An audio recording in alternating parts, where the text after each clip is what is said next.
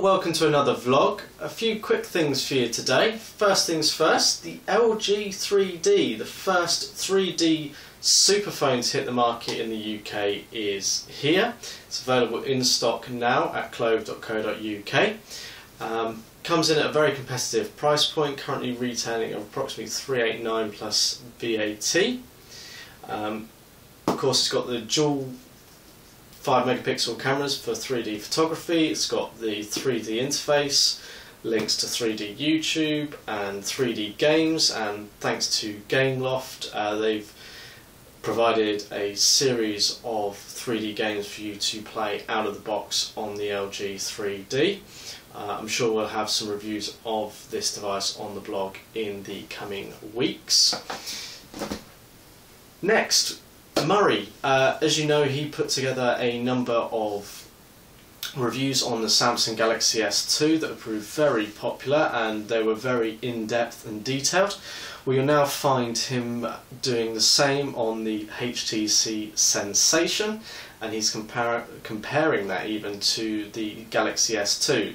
Because they are very comparable devices, he is now putting them side by side, using them on a daily basis, not just playing with them.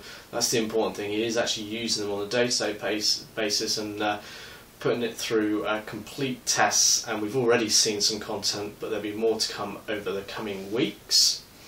Also, our smartphone photography competition is well underway. If you haven't got involved with that, check it out at www.clove.co.uk/photo.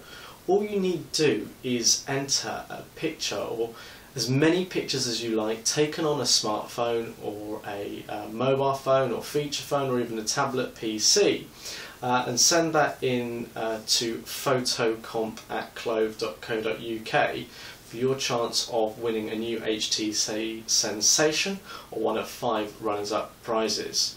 We've already had quite a few entries, but we'd like to receive more, and it's open to anyone in the world, so just enter something. Yeah, you never know your chances, because it's not judged on technicality, it's judged on what we believe is the best photo.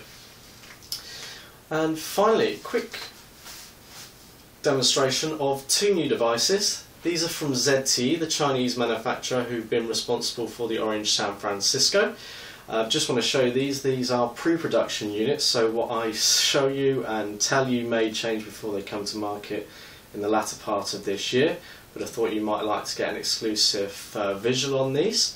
This is the Tourist, first of all. This is a touchscreen Android handset, comparable to the HTC Charger, or the likes of the BlackBerry 8520 in terms of its features and form factor.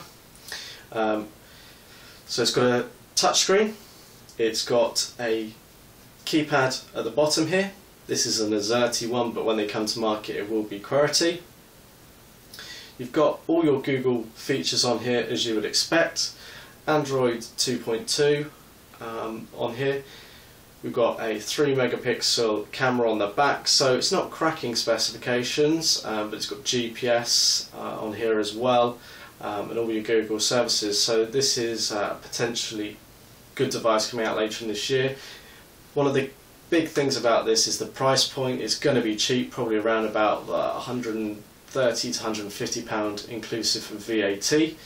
You've got a vanilla Android experience, so you can completely customize it. There's no skins on there from people like HTC or Samsung, and unlike the BlackBerries, you've got a bit of a better keyboard here because you've got physical keys that have a tactile feedback, and they've actually got spacing between them, whereas some of the BlackBerries actually haven't, and provide a little bit more of a difficult user experience.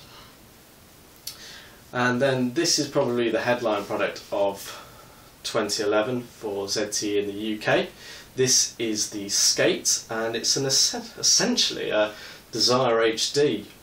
It's an Android device, 4.3-inch WVGA display, 5 megapixel autofocus camera with flash, 1 GHz processor,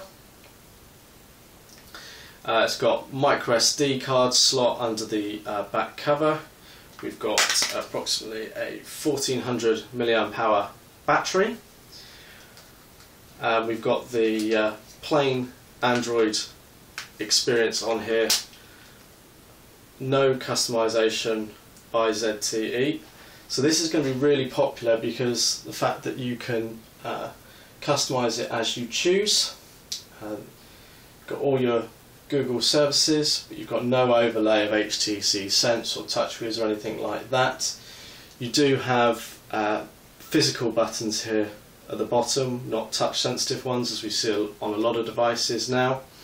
You've got your Bluetooth, your Wi-Fi and your GPS all built in, so it's a fully featured device.